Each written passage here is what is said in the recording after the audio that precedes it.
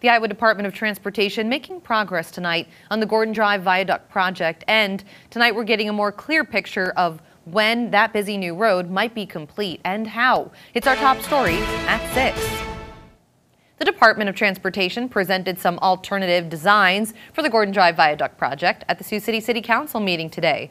The Iowa DOT will take the city's plan preference to then determine a plan of action. Iowa's DOT transportation planner, Dakin Schultz, says the duration of construction relies on two major things.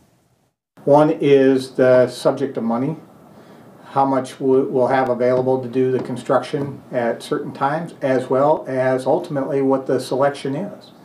One of the alternatives that we're looking at, we're able to build it a little bit faster or less impact during the construction portion. The reconstruction project has been in the works now since 2001. Iowa DOT hopes to see construction begin sometime in 2028.